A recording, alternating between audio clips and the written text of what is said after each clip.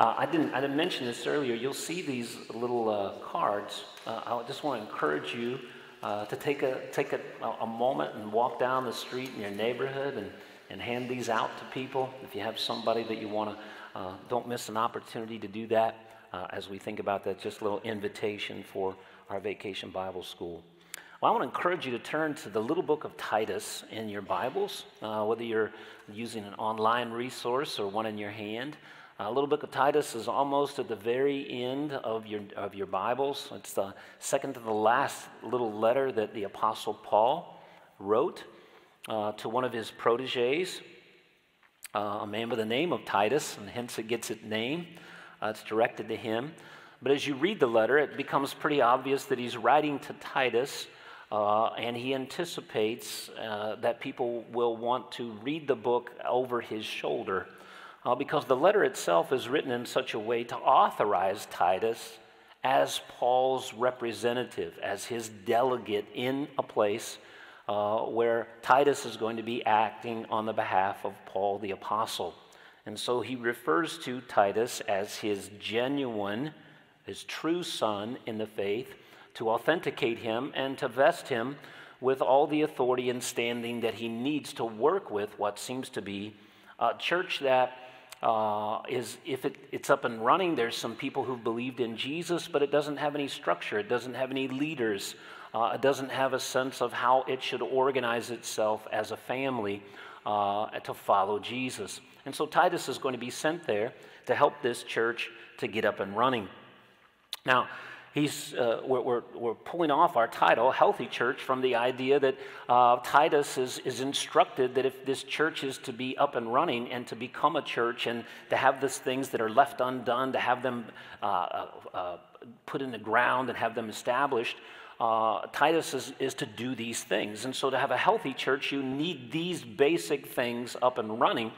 And so he's going to say you need healthy leadership. And so the very first thing that you need is you need the right kind of leaders for the church to make sure that it keeps a sense of its identity, of its direction, right, of its purpose. So you need healthy leaders. And then he's going to go into chapter 2 and say, well, you need a healthy family. And so he's going to speak to the various members of the family, men and women, old and young. And he's going to talk to them about what a healthy Christian family life looks like. And then when you get to chapter 3, he's going to come back and say, well, you need to think about your face to the outside world. What kind of witness do you have? What kind of presence do you have in the outside world? How do you think about people who aren't followers of Jesus? How do you relate to them? How do you love them? And then all along the way, Titus is going to use resources from what God has revealed about himself to ground or to found all of those instructions. So those instructions aren't just simply that the Apostle Paul is pulling out of his head. They're things that he feels are demanded or necessary for the people of God, given what God has done, given what Christ has made possible among them, given who he's called them to be. And so we'll see that in chapter 1 and chapter 2 and chapter 3. So as we work along, we get an idea of a healthy church. Now, one of the things that we have done as he gives his checkup, right, on the church here to see what's going on, we'll look through, and if we were to develop a set of questions that Paul would ask for a healthy church, we're going to ask those questions of ourselves as we work through the book in Titus. But we've chosen, as a church, to memorize these verses together over the period of time. And so every time we speak, you're going to see these up here for these 2 months. But I want to encourage you, whether it's you individually or your family, that you read through these. And these kind of get at the core idea of the book of Titus. So let's just read them together. Would you stand with me and could we read them together? These verses here in Titus chapter 2, verses 11 to 14. For the grace of God has appeared that offers salvation to all people. It teaches us to say no to ungodliness and worldly passions and to live self-controlled, upright, and godly lives in this present age, while we wait for the blessed hope, the appearing of the glory of our great God and Savior, Jesus Christ, who gave himself for us to redeem us from all wickedness and to purify for himself a people that are his very own, eager to do what is good. May the Lord add his blessing to the reading. You may be seated. So that's our verses that we're kind of using to work our way through. And so I want to encourage you to memorize those, to look through those, that what God has done in Christ teaches us to say no to an old way of life and to say yes to Jesus, to follow him. And we're doing that in anticipation that he's going to come and complete everything that he's promised us yet to come. And so we're a group of people who live in hope. We're a group of people who have a sense of purpose, but we're also a group of people that know that we haven't arrived yet, that we're still vulnerable, that we still need to lean in on Christ. And we're a people that are looking forward to the fulfillment of everything. And so we're also a group of people that realizes that everything that we long for will not be had in this life. You can't get the perfect job that will satisfy you deeply. You can't get the perfect spouse that will satisfy you completely. You can't have enough money. You can't be healthy enough. You can't have an Instagram body worthy enough, right? You can't get any of that enough. We're waiting for it yet in the future. But the foretaste of it, the beginning of it, starts now in a relationship with Jesus Christ, where he extends his loving favor to rescue us from the punishment we deserve and to give us the life that we don't deserve.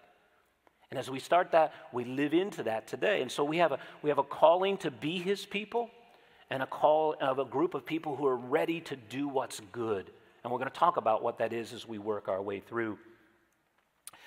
Now, we've talked here about the kind of questions that kind of arise then from Titus if we were to use Titus and ask about, is our church healthy? Well, the first question we asked last week is, what is the governing authority in our church? What tells us who we are, what we're to be about? And we talked about, as Titus opened up, that it's the apostles' teaching. It's what God has revealed about himself and his purposes through his authorized representatives. That's the prophets in the Old Testament and the apostles in the New. Right? They're our authority. We don't look to a contemporary newspaper or news source. We don't look to any other ancient historical writings. When we try to figure out, well, who am I as a Christian? What should I be about? Well, we turn to the writings where God has revealed who he is and what we should be up to. So the scriptures are our guide, and so we teach from that. And today it's going to become obvious when we think about who are those that the church believes are qualified to lead.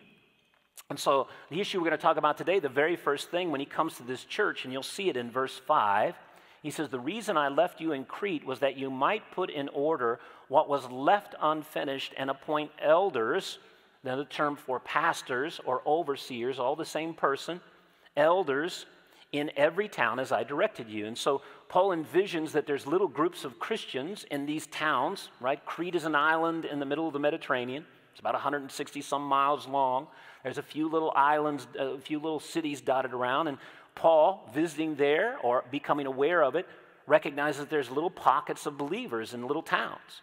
And he says, well, we need some leadership there to help these people to grow, for their protection, for their blessing, right? For them to grow in Christ.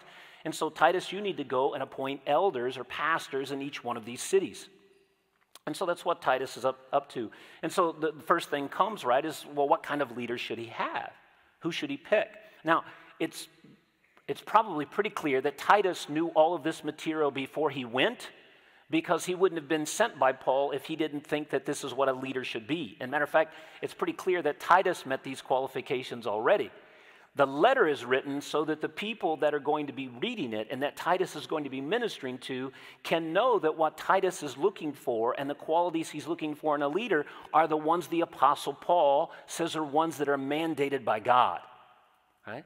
So Titus knew these already. Titus is already living in line with these, but he's coming here, and this letter allows people to read in and say, no, this is what the Apostle Paul is really requiring, and these are the kind of leaders that we should have. Because what we're going to find out about the people in Crete is that this is not the kind of people that the culture around them would admire.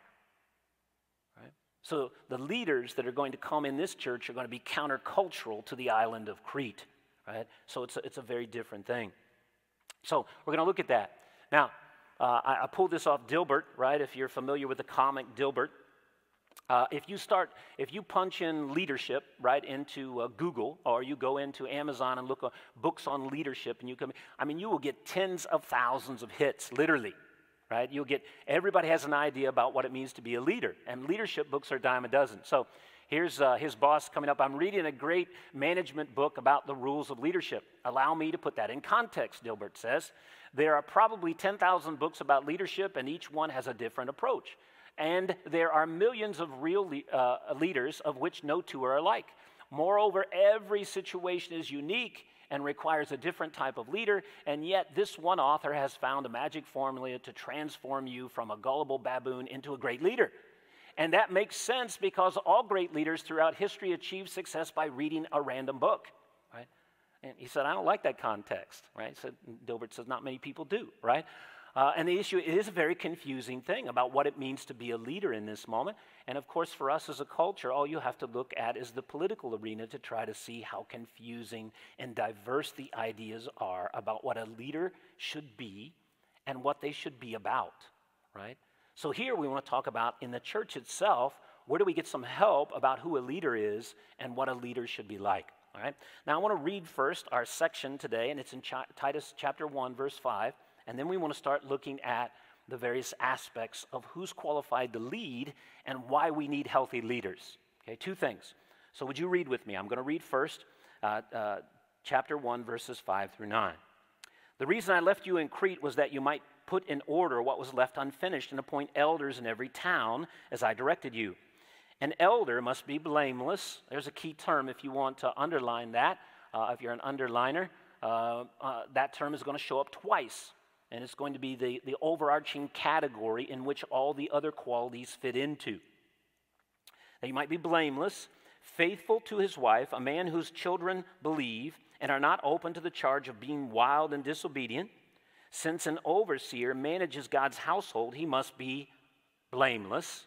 Now, there's another word you may want to underline there. Key idea is a manager, an overseer who manages God's household. It's actually a phrase that's used to translate one word is just a steward of God's household, someone who's charged by the owner of the house, and here the imagery is the church, is God's family, is that a leader is someone who's put in charge by God to manage his family according to the family's head's desires and goals. Right, so a steward doesn't do his own thing. A steward doesn't come in and determine what kind of church he wants to have. He doesn't come in and tell the people, you're my people, this is my church. He doesn't use any of that language because this is God's church and his people, and his job is to steward this group of people according to God's desires and his purposes, according to their identity and their mission. Right? It's the same sort of idea that any of you that have been a babysitter or have hired a babysitter, they are a steward of your children. Right? And so when you hire them and they come over, you don't tell them, hey, here's some kids, you do with them what you want, right? Most parents who hire a babysitter, they leave a list of things, right, that you're supposed to do, and the oldest child that's left behind will inform the babysitter if they missed anything, right? So if you were the oldest child, you'd probably do that. No, we didn't do that in our house. We didn't do that in our house, right? So we'd have a babysitter come over when the girls were younger, and we'd tell them what their bedtimes were, what they could eat and couldn't eat. We tell them what shows they could watch and couldn't watch. We tell the little routine that they were supposed to go through, and so forth and so on. And we said here, and then we would have to turn to our daughters and say, she's in charge. She's in charge. You're not in charge. She's in charge, right? So she's going to do these kind of things. But when we came home, when we evaluated the babysitter, we didn't evaluate her based on her own perception of what she should be doing as a babysitter. She said, I thought you guys were too strict, so I kept your kids up till 10, and I fed them chocolate for 2 hours. I said, no, that's wrong. No, I'm the babysitter. I'm in charge. Well, no, you don't understand what it means to be a babysitter. You're fired, right? So a babysitter is a steward over something that doesn't belong to them, and they steward in accordance with the desires of the people who are responsible. So the people of God belong to him. Jesus is the one that died for us. He brought us to himself. He's made us new. We belong to him. We've been bought with a price. We're not our own. And so anybody who is a leader of God's people is a caretaker of what God has rescued and what God has done and what God's going to do. Right? So it's a key idea here that we think about what a leader is here, a God's steward. So he continues with what a God's steward, the kind of character qualities that he continues. Not overbearing, not quick-tempered, not given to drunkenness, not violent, not pursuing dishonest gain. Rather, he must be hospitable, one who loves what is good, who is self-controlled, upright, holy, and disciplined. He must hold firmly to the trustworthy message as it has been taught so that he can encourage others by sound doctrine and refute those who oppose it. Right? So this is the character, the qualities of a leader. Now, I have the response when I read that list, and there's a list very close to that in 1 Timothy chapter 3, where Paul is adjusting the church in Ephesus. I have the same feeling as a pastor when I read that list that I have as a husband when I do weddings and give vows to people. Right? So they repeat the vows after me. And it has happened to me over and over again. I can't do a wedding, and I've done a lot of them, where it isn't a moment that makes me reflect on how I'm keeping my vows. Having to hold till death do us part. I will keep myself to you and you only as long as we both shall live. Right? All those kind of things like that, I can't have every moment. And when I read this passage, I think about my own life as a pastor. And I come away from this week, as Sarah prayed, I come away from this week having repented over sin. I'll come away from this week having struggled with past regrets. I was sleeping last night and I had something come back to me as I was laying down of something I'd done in the past, and I had to deal with a past sin again in my head. And as I think about those things, well, am I qualified to be this man? Should I be in this place? Right? As I deal with my own fallenness, and we're going to talk about what this assumes about the individual who's here in terms of that set of qualities. And so if you have your notes, I want you to pull those out. I want to fill in some kind of prefaces to these qualities that we're going to work through that are important for us to get as we look through these qualities. Okay, you'll see there's a number of statements here. Men who live out the apostolic teaching, a blameless man. Okay, let me say this here. Okay, number one, you'll see it in your notes. It's a general category. Blameless is a general category that gets fleshed out in two separate sections. So it's introduced as a blameless man. You'll see it here in verse 6, and then he returns and repeats it again in verse 7. Right? So it's getting fleshed out all the way through. These are the qualities of, you're saying, well, what does it mean to be a blameless person? Well, Paul says, let me help you. I'm going to spell it out. So blameless is the general category, and the specifics are laid out here below. Okay. Now, 2, it assumes a standard against which an elder is judged.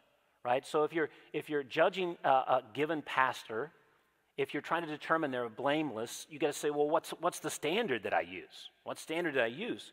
That standard is that he should be a steward, and that's what I was talking to you about here. He should be a steward, right? Someone who is entrusted with God's work and who is to carry it out as his representative, a steward, S-T-E-W-A-R-D, a steward, right? So if you're a steward, that's what you're looking for, and that's what Paul says here. So I'm the babysitter. I'm not the person who gets to decide what to do. I'm someone who's called to invest in, to love, to encourage, to watch over the people that God puts in my trust with God's intentions and his purposes in mind. And so if I'm a follower of Jesus, if I see people under my care that God has entrusted to me walking away from Jesus, I'm on my knees praying for them to turn back to him, and I'm going to be engaging in their life to say, don't walk away from Christ. No, there's no life in that path. Don't go that way. Don't walk away from your marriage. Don't walk away from your commitment to Christ. No, don't respond to that situation that way. If I see someone, on the other hand, moving toward Christ and growing in him, coming more and more into their identity as Christ, I'm cheering over here on the other side, right? Because I want people to follow Jesus. I want them to know him and follow him. So the steward is to reflect God in who he is as well as in what he does, right? So this is one of the things here. One of the characteristics of a charlatan is someone who talks a lot about God but doesn't live what they talk. And this is why, I'm involved in training people for ministry all the time, and I tell them, you are signing up to live in a glass house. Okay, and if you don't like it, and if it's a guy and you're getting married, you better make sure that the woman that you're getting married to is happy to live in a glass house. Right? There are things that happen in a pastoral interview that you could not do in an employment environment because it would be illegal to ask those questions. Right? Because you're asking about not only that person's character, you're looking for references in it, but you want to know about their relationship to their wife. You want to know how they are as a father in their family. You want to know, and this is why one of the hardest things as a church when you're looking, if you're calling a pastor from outside of your congregation, to actually get a look into their family, it's difficult, right? To get a sense of who they are. Because we all know the phenomenon where we can all put on a good face at least for a couple hours, right? You can maybe suppress your kids even for at least a couple hours, right? You can bribe them into compliance, right? We're all hitting, right, the ice cream store afterwards, just if you guys don't blow up right now. Okay, all right, Mom, we'll hang in there, right? That's different than saying that they have a consistent pattern of discipline and loving their kids well, right? This kind of ideas. So the idea here is we're looking for someone who reflects it in their life as well as what they do. And the core idea is they hold firmly, is the idea is going to talk, they hold firmly to what God has taught. Their life is actually shaped by the truth of God's Scripture. It's a key idea. Now, number 3, the qualities that he gives assume a man is the only one who could be a leader, right? That's probably one of the most controversial things I'm going to say, aside from all the character issues here, is that Paul doesn't go after it in detail here, but all the qualities assume that it's going to be a male. Not a male, as in any man is qualified. It's only the qualified men who can apply for the role of a pastor as a servant leader in their congregation. If you want to get more explicit argument from Paul, you can go to 1 Timothy chapter 2, verses 11 through 15, and read down through there carefully. God has set in order, a sacred order, that the right kind of man is to be the leader within the church. And so here at Emmanuel, as you look at our documents, you will find that we call elders who are male, but not just men. We call men who meet the qualities of a leader, an elder, right, in terms of that. We have all kinds of roles for women to play, but that's one role that we do not ordain women to the position of an elder. We have ordained women to missionary status. We've commissioned them off. We put our authorization on a whole group of women who serve in our Women's Discipleship Council here, right, that are charged with discipling our women, right? We have many, many influential and important roles, but we submit to God's requirements and look for the right kind of men to serve in that thing. So 3. Number 4, not all the descriptors must apply. Not all the descriptors must apply, but they must be met if they do apply. Okay, now let me make clear about this one. You will notice that what it says here is that he must be faithful to his wife, and a man whose children believe and are not open to the charge of being wild and disobedient. Right? Do you see that part? Right? Now, there are groups of people that say, well, if you're not married, you can't be a pastor. Right? And so one of the problems with that is Paul nor Timothy would qualify to be a pastor. Okay? Or Titus, right? None of them were married, and they were all serving in leadership roles within the church. And matter of fact, if you read about Paul in 1 Corinthians chapter 7, Paul says his preferred opinion, right? He says this is not good or right for everyone because not everyone's gifted. But he said, I would prefer that you would be single like myself because you can have an undivided devotion to God. Now, if we had somebody who was at an undivided devotion to God, I don't think that we need to say, according to Scripture, that as long as you get married, then you'll be okay, right? So the issue here is if the person is married, they should be a person who's faithful to their wife. And the literal phrase is a one-woman man, which simply means it's a quality of him that he's faithful to his wife, right? I only have eyes for you, right? Idea. Right? But the second one then, if you would try to be literal and push that out, that he rules his children, if you were trying to say that all the qualities have to apply to each person, you would have to say that the person is not only married, but they have to have kids. So a couple that got married and couldn't have children for whatever reason, they wouldn't qualify. Or if they only had one child, they wouldn't qualify because they have to have multiple. Right? Now, these are not qualities that you have to be a pastor, but if you are married, well, then you should have a particular relationship with your wife. And if you do have children, there should be a pattern of you disciplining and treating them and teaching them in such a way that they're people who are respectful. Right? Now, I want to say one thing about that one quality there, because it says here, it's actually a very extended translation of what happens here in the NIV, which I want to disagree with just a little bit. A man whose children believe and are not open to the charge of being wild and disobedient. One of the most difficult interpretive decisions in this passage is that translation of the word believe. Okay? The other translation for that is faithful, right, or respectful.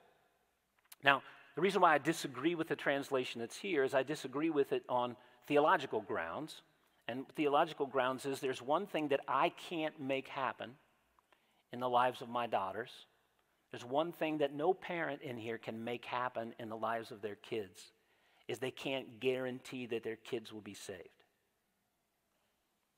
All of us who love Jesus, we wish that our kids had, a little panel on their chest, and you could, when they're asleep and they're looking angelic and they're laying there, right, you just pop it off and you would flip all the right buttons, right? The God button, the be nice to your brother button, right? Don't speak back to your mother button, right? Well, all those buttons, we'd like to push them, right? That isn't the way life works. And one of the things, when you have a child in your home, two things I began to pray. As soon as I found that Rana was pregnant, two things. Literally from the time I found that she was pregnant, I prayed for Rana for a safe delivery. And I prayed, and we pray this for our grandkids. As soon as they're able, Lord, please, would you draw them to yourself? As soon as they're able. I can commend Jesus. I can teach them about Jesus. I can respond to my own failures as a follower of Christ and apologize and deal with my failures. But I can't make people choose Jesus. And here, to hold a person accountable for something they can't do, I don't think is what Paul's intention is. You can hold a parent accountable for how they parent their kids, whether they do it wisely or unwisely, but you can't be ultimately responsible for whether or not your child embraces Jesus or not, right? And this is also, I want to say this too, there's an inappropriate way of reading. Proverbs 22:6 is one of the infamous passages, right? You raise up a child in the way to go, and when they're old, they won't depart from it. Well, to read that as if you do A, B will always occur, is to misread the nature of Proverbs. Proverbs is giving you the normal course of things, all things being equal. That's what usually happens. The way a child is raised, they usually follow in that path, right? But the scriptures are full of examples of people who are raised by godly people who don't follow that path. And so it's not a guarantee. And so you have many parents, sometimes especially if you have an adult child who's turned away from the Lord, they say, well, it's all my fault. If I'd have done a better job as a parent, then my child would be where they are. No, there's a point where if you've loved Christ and you've owned your own stuff, and some of it, yeah, we all have regrets. But it's the child has to take on the responsibility of their own relationship to Jesus Christ, and that's not something you can be responsible for, right? It doesn't mean that you don't still keep praying. It doesn't mean that you don't still keep loving. It doesn't mean that your heart doesn't ache, but you can't be responsible for a child who says, I don't want your Jesus, all right? So key things here about this one, right? Number 5 then is looking for a pattern of life, not perfection, right? So a pattern of life, not perfection. And so any of you who know me, any of you who've known me for any length of time, right? Any of the ladies and men who've worked with me closely over the years know that Greg has some character flaws. They know that there's certain things, between my wife and I, my wife, one of the things that she's just busy all the time. One thing, you give Rana a job and she takes it on, you know it will be fulfilled and probably within the next 10 minutes if it's possible, right? I mean, it's just the way she is. I struggle as a man. I've always struggled with it way back in college. I tell my students this, I'm a procrastinator. It's one of the most frustrating things about me, right? So I got a doer who just gets at, Rana's the person that when she was in school, right, if you got your syllabus, she had her whole semester planned like day 2. Right? I'm looking at the syllabus and say, what's due tomorrow? Right? Oh, I got 10 papers. Well, when do they do? That's like 3 months from now. We'll get there, right? So I know I have a whole bunch of students in my classes that are like that. And so I have a big project. Literally, I start like a month ahead and I go, hey, you know what today would be? And they're looking at me and I said, you know what today would be a great job for all you procrastinators to start that major paper today. It'd be a great day for that. Ha, ha, ha, ha, ha. And I know they're not going to do it, right? But I'm going to tell them, right, for like 4 weeks in a row. Next week I come back and go, hey, you know what would be a great day today to do? It'd be a great time to start your paper. Ha, ha, ha, ha, right? And then I start to see them get panicked when it goes out. And I tell them, I even use the illustration. I said, some of you will turn papers into me that'll look like the guy who goes to the gym and he only works out his biceps and chest all the time, right? He's got big biceps, big chest, and then he's got these little stick legs that come down that you wonder if he can hold up his torso with them, right? And some of you, you'll have a paper that'll just be just like that. It'll start off, it'll have a first 2 pages, will be great, and then it'll just piddle out to nothing. And every time, I'll get students right back to, Dr. Kauser, you were right. This is what I did. Can I have some grace, right? It just happens all the time. So I have imperfections. I have failures. I struggle with being passive aggressive. I deal with my own insecurities. One of the struggles that I have all the time is usually when I write things, they're well received, but to write them is just a painful process for me. My mind undermines my confidence as I write. And so I just have to wrestle through it. I always hand it to people to read it, and usually it's good feedback, but I always hand it to them thinking that they're just going to throw it in the trash because it's got to be crappy, right? And that's all a mind game that I have going on in my own head. And some of us have voices from the past that undermine our confidence. A dad that never affirmed us, a failure that we had, right? A moment when we did something, we stuck ourselves out and everybody laughed about it, and that just keeps coming back to us all the time, and it hinders us in different ways. So if you're looking for perfection, you might find it in Steve Ruffner over here, but don't talk to Emily. You might find it in Steve Ruffner, but you're not going to find it in me, right, or Will or Van, right? We love each other, we have flaws, but we're looking for patterns. Is this true about the person? Is he a guy that just gets angry all the time? Is he angry all the time? Right? Is he a guy that really doesn't love what is good? These are the kind of qualities that we're going to look at. And so as we look here, we're looking for a pattern of life. So what are these qualities? And let me just give you a kind of an idea here. I made a list of them, and I kind of broke it up in a little bit of a different way than what we have here. I put all the positive qualities on one side, all the negative qualities, things that shouldn't be a part of the person on the other side. And what Paul does, he begins with faithful to his wife and raises faithful children. Then he switches over to the negative, and then he comes back with hospitable, lover of the good, prudent, upright, devout, self-controlled. Okay? So those are the qualities that are listed here, and he kind of introduces two positive qualities, comes back with negative things that shouldn't be there, and then goes back with a list of positive qualities. Now, this person is to be God's steward, and the important thing here is that these are not qualities that you look to the secular culture to fill in, right? These are kind of abstract notions. Well, what does it mean to be prudent? Well, to be prudent is to be judged over against what God has revealed about himself, about what's important for human beings, about what really is significant, and about what they should be doing. So it's God's teaching, the firm faith that he has passed on through the apostles. That's to be the standard, right? So God is the one who sets the standard. We have to meet his approval, not the culture's approval, not a family member's approval, right? Not anybody else's. So to be God's steward, we meet these qualities in accordance with what God expects. And so we live it out. The steward is to live it out. So all these qualities have to do with the character of his life. But he's also so firmly embedded by life and word into God's word that he can disciple other people in it, and he can defend it, right? And we'll come back to those in just a moment, right? So just some things here that if you're looking at a person here, you're looking, do they live out what they profess to believe? Do they live it out? Do they embrace it, right? Does it shape their family life? Does it shape the way they relate to their wife? Does it shape the way they talk to and relate to their kids? Does it shape their behavior when something goes bad? How do they respond to that? And if you just listen to them over a period of time, what do they really love? What are they really passionate about? Right? These are the kind of qualities. So he gives these here. These negative qualities will begin over here when he says, not reckless. Right? This is kind of it doesn't live recklessly, okay? And when you think about it, he's not unaware or uncaring about the impact of his life on other people. Right? He doesn't live recklessly. He doesn't go after life in such a way that I don't care, it's their problem. Right? They just have to deal with it. Right? This has been a big discussion point when it has to do with heroes in our culture, especially athletes. Right? There was a time when they were encouraged to be a role model, and you'll have many professional athletes say, I'm not a role model. Don't look to me as a role model. I don't want the burden of trying to be a certain kind of person. And if I am any kind of role model, I'm a role model to do whatever you want to do and don't care about what people think about you, right? Now, there is a certain sense in which as a believer, you want to follow Jesus and not care about what other people think about you. But a person who follows Jesus is concerned about the wake that their life is leaving in the lives of other people. Because it is leaving a wake, right? As you at home, right, and you're in front of your TV set and something goes wrong, the way you respond to it, or when your neighbor messes up your yard, or when the person almost drives you off the road, right?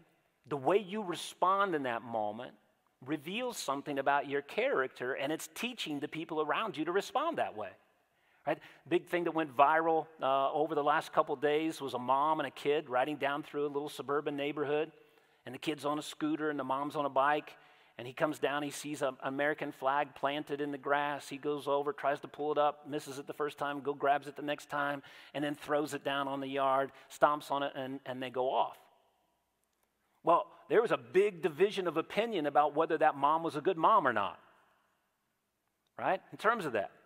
So the idea here is, as we're thinking about these, you're concerned about what your behavior does. So I don't come and just say whatever I want to say. I don't drink whatever I want to drink. I don't go everywhere I want to go. I don't do those things because I'm thinking about the impact of my life on the lives of other people. Not rebellious, right? It's not somebody who inherently, you see a line, right? Some of you joke about that. The only thing that happens to you when you see a line is that now you have a target to step over, right? So, and sometimes we feel that about our own kids, right? That you get a line, and that means it just raises something up in you, and you're just a person who says, I just don't go with the program. I either am in the lead or I don't do it, right? And all of us have had people in our lives like that, right? You're a team member. They're a team member only if they lead the team, okay? So the idea here is they're not rebellious, not arrogant, somebody who doesn't boast in their achievements. They're not prone to anger. Someone in anger is manifested in a lot of different ways, and we can't talk about them all today. Sometimes anger is manifested in passive-aggressive things where you check out. Well, I don't get my way. Well, fine. Then I'm just going to sit here and scowl at everybody in this meeting. I'm going to make everybody feel awkward right now. Right? I'm just going to be here, and we've had those moments, right, with our kids. Well, the one person decides this event is not the event I want to be at, so I'm going to ruin the event for everybody. Right? And I know that's never happened to any of your families, but the idea here is you're not prone to anger. You don't get passive-aggressive. You don't bully, right, when you don't get your way. And adults can be very sophisticated in bullying, right? They can ostracize people, right? I remember all those tricks in high school, right? You could really coerce somebody by just cutting them out of the group, and you never had to say anything to them. You can bully people really easy, okay? Worst thing about a person that's a leader is that all of a sudden you use your position and your authority to lord it over someone. You coerce them. Not a drunkard, not someone who's dependent on alcohol to be who he wants to be, right? So he doesn't need a little lubricant, right, to get his beer muscles on, right? Or to wind down after dealing with the congregation all day, right? I need a beer bad today, right? I just met with my congregation. I need something, right? Something where you're dependent upon that kind of thing. I had one of my professors as just a friend and a mentor. Again, I've told you before, I don't think that you can make a case from Scripture that alcohol is liquid evil. I don't think so. I think it's something that's very powerful and you need to be very careful about. Some of you, it will own you if you drink it. Others of you can manage it very well to the glory of God. I think so. But when it comes to those kinds of issues, he found himself that he was just getting in the process where he would go to teach and he'd come home at the end of the day and he would get out a beer and he would sit down. And he started to realize he was getting kind of a dependence upon that as a routine to get calmed down every day, like he needed a couple pills just to settle down at the end of the day. And it began to worry him. And so he cut it out because he didn't want that to be the reason that he was making it through the day. It's a short step from there, from needing a drink during the day and a couple drinks during the day, and it alarmed him. He doesn't want to be owned by it, right? So not a drunkard, not violent, not someone prone to lash out, right? Now, I didn't tell you this story last week. I was coming home from picking up my daughter's dog. That's enough of a story in and of itself. But I was picking up the dog. The dog got sick in her car on the way to meet me halfway, and then it got sick in my car on the other half of the way. And the way it got sick in my car was disgusting. It was diarrhea in the car. Thankfully, it was on his stuff and not mine, right? But I was driving along, the car's starting to smell bad, and I'm thinking, this is really bad. And so I pull over, find out what it is, and I leave the car running. But when I pulled over in a rest stop, I had pulled over on the truck side instead of the car side. And I wasn't thinking, I was just thinking getting that dog out of my car. So I literally leave the car running, and I grab the dog and run out to the grass spot out there. And of course, the dog does nothing because he's already done everything in my car, right? So I get out there, and I've got the dog out there to try to do that. And I turn around and look at my car, and there's a guy in a semi who is backing into my car. I mean, he's backing into my, there's no reason for a semi to back, right? The way these things are, you come in, you pull in your slot, and then you pull out. That's the way they are. Well, I run with this dog that had just messed up my car, and I'm running with the dog, and I'm all alarmed. Going, by the time I get there, without exaggeration, that semi-trailer is about that far from my hood of my car. And I am banging on the side of the trailer. I'm getting in his rearview mirror and telling him to do that. Well, he was doing it on purpose, because he was mad at me for pulling my car into the truck side of the rest stop. He was teaching me a lesson, right, in terms of that. Now, I don't know how I responded about that, but normally I don't run up to people's cars and bang on them, right, or people's faces, right, or things along those lines. But a person who, when they get their will thwarted, they just lash out, right? That's not a godly man. They're not greedy. They're not working for a paycheck, right, or what the paycheck signifies. Right? In America, often we think the bigger the paycheck, the more important, the more valuable the person is. If a leader looks to a paycheck to distinguish his value, that's one of the troubling things sometimes among pastors, is that very few people move downward in terms of their church pastoring career. All right? So, and again, that's between them and the Lord, but not greedy. And then positively, faithful to his wife, right? And this is the idea here, and again, there's a lot of differences of opinion here, but I think that the phrase is the quality of a person, that he's faithful to his wife. His wife knows that he has eyes for her and her alone, and so do the women in his ministry. So do the women in his ministry. They don't feel uncomfortable about him.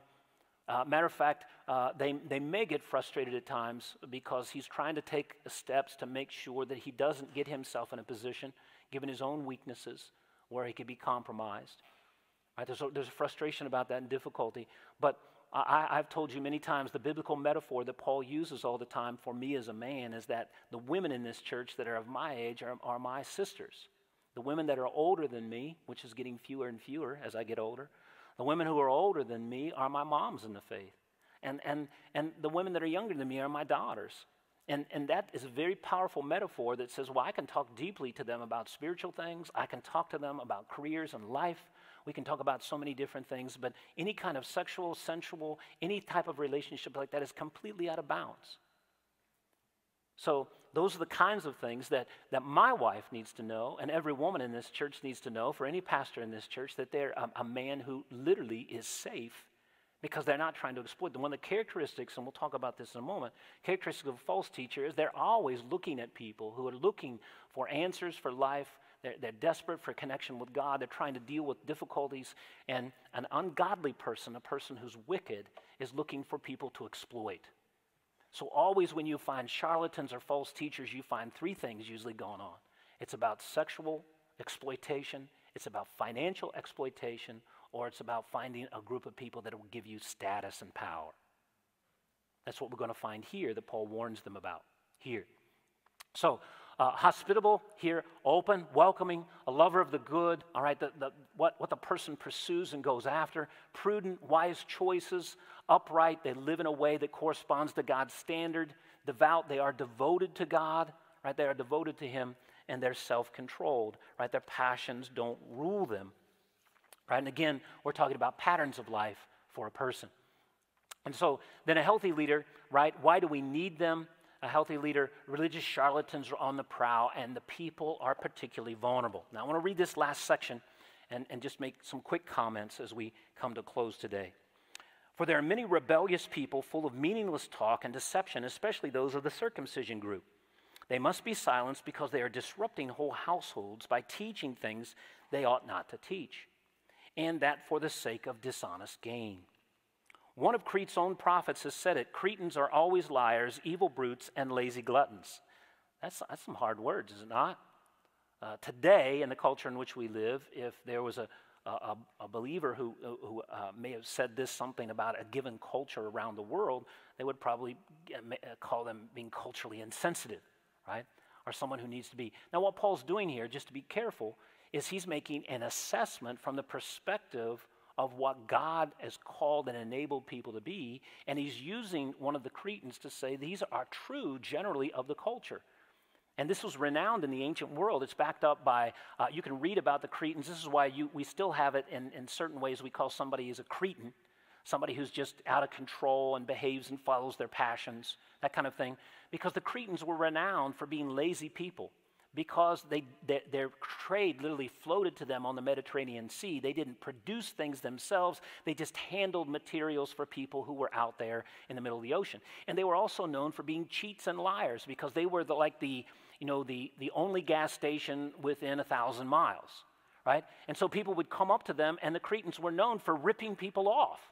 Right? Matter of fact, it was a prized skill in Crete, right? As it is in some circles, to walk away and say, man, I really got them for a lot of money. Right? Because when you're out in the middle of the ocean, you need provisions. Where are you going to get it? Well, this is the only place to get it. So you'll pay what you have to, right? And then the third thing, and there's some very dark research that's come out of this, is that the Cretan culture was sexually debauched. And that's what he means by evil brutes. They behaved like animals. And in particularly, there was a particularly egregious sort of cult that was there that majored in the abuse of children. So it's a very, very dark place.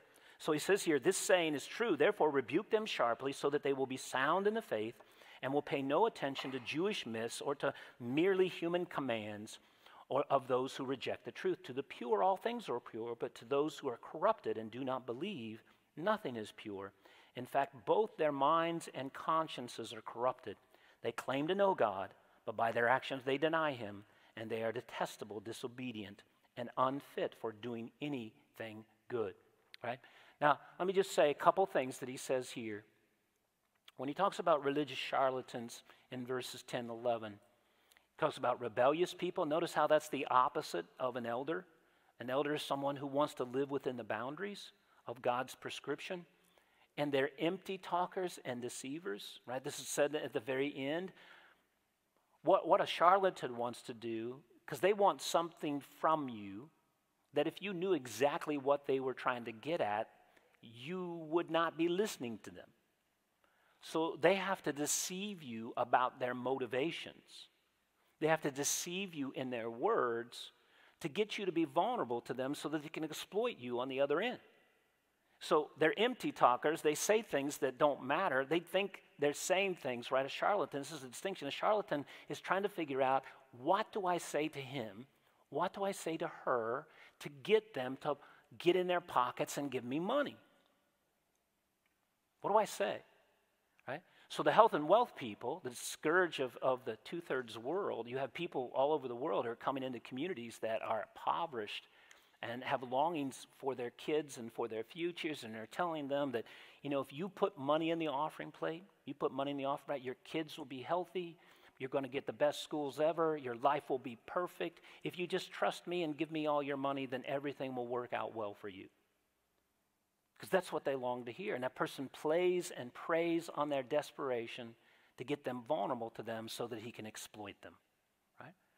And so one of the characteristics here that's implied of a genuine follower of Christ is he will tell you what God says to be true even if you don't like it. He will tell you because he loves you more than he wants something for you. And if he's a lover of the good and he's a lover of Christ, he wants you to know the truth as Christ has revealed it for your sake and for the sake of your family. And so he's going to tell that to you even if you don't like him for it. And he's not going to do it with a high-handed, arrogant attitude. He's not going to do it in any of those kind of things like that. He's going to plead with you to listen to the call of Christ and not head down a path that's going to bring death and destruction to your life, because he loves the good. Right? So the issue here is they're going to tell you what they think. And he refers to the circumcision here, which is a way to refer to a particular group of Jews. And the reason why they would be so persuasive is that the Jews in this situation who don't believe in Jesus, they know their Bibles. Right? And if a Christian doesn't know the truth, somebody comes in and sticks a Bible verse on it or says a couple words like grace or faith or whatever the case may be, and immediately somebody goes, oh, they must be a believer. Oh, they must know Jesus. Oh, they must know that. Well, if you've been around for any length of time, you know that that's way, way too risky to make a judgment like that. I believe whatever somebody says about themselves, but at the end, I'm going to press in. I'm going to ask them some questions. Right? So if a person starts to ask me and talk about different things like that, and they're talking about faith and their beliefs and so forth, I want to say, well, when did you come to know Jesus? Tell me a little bit about your faith journey. Tell me a little bit about your faith. Man, that's so important to me, and it truly is. So tell me about that. So I want to know about that. And the issue here is somebody can put a little Bible verse on something and people go, oh, that was a Bible. That must be good, right? Well, that can be done by people who are trying to deceive people as well. So, but he says they must be silenced. And so this is a person that should not be allowed to occupy a position of authority or teaching within a church. No, they shouldn't be up front. So this assumes also that an elder at times not only has to be someone who positively proclaims the truth, but they need to be someone who's a shepherd who looks out for someone who's a hireling. And so even the quality of hospitable, in the ancient church, to be hospitable wasn't meaning just that you opened your home up to other people. The pastor is literally, and you'll read about this if you read 1st and 2nd John, is that the pastor is to be someone who looks at the church family, and he should be someone standing at the door determining what sort of influences get into the body. So if a person calls me up and says, hey, I'd love to come minister in your church, well, one, we would look at them and what they believe and what they teach, and we'd determine whether or not we would let them come into the pulpit. Same time, we'll have curriculum choices that will be made, and people will call me up and say, hey, Pastor Greg, would you look at this book and say, is this a good book for us to use, right, in case we've missed something? Now, there's many, many wise people here, but one of my jobs is to be someone who's watching out, just like a dad in the family or a mom in the family. One of the things that you should be doing, right, especially in this moment, that there should be no kid in this church who has control over the remote control of their TV. There should be no kid in this church who has unmediated access to everything that they can get on their phone. Now, I'm not talking about just being a over-top people, but you need to open up a conversation. There is so much stuff out there, and people are after the hearts of your kids. Right? I'm not trying to scare people. That's just the truth of it. And it's an unwise parent who says, just be babysat by my iPad. That's just unwise. Right? It's unwise. There's stuff on there that you are held accountable. They don't know better. You do. And you're held accountable for what you let them watch. And you need to watch out. You need to pay attention. And this is one thing that sometimes we as adults, the people that are trying to undermine your view of what you think is sexually appropriate, the people trying to undermine your understanding of what a family is, the people that are undermining how you relate to different people of different races and different things, they're busy working in the arena of kids. And Nickelodeon and some of the famous shows that we have, they're busy. Just a recent report came out, that kind of thing. They're super busy, right? Now, this is not for us to be fearful, not for us to come back into some walled, fortress, but we can't be naive about our kids, what you can process and what you can deal with as an adult, but you need to pay attention to what's happening. As a pastor, one of the things I'm supposed to be looking out for, the types of resources that are coming in that are trying to distort your vision of Jesus. They're trying to tell you that Jesus doesn't call you to do this, or Jesus doesn't call us to do that. I'm supposed to be on guard, right? To watch. So they silence, and they're often motivated by lust and greed.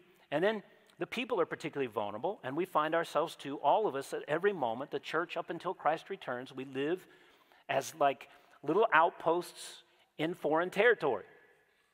So when you come in here, in the academic arena that I grew up in, and I'll just return to this briefly, the academic arena that I got my PhD in, for me to tell the statement that I said this morning about our conviction from the Scripture that only qualified men should be the leader of the church, I would be excoriated and cast out.